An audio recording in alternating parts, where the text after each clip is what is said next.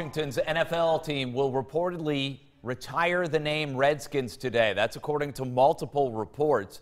Comes after 11 days after the stadium naming rights sponsor, FedEx, demanded that change. FedEx threatened to remove its name from the team stadium at the end of the season if it didn't change the name.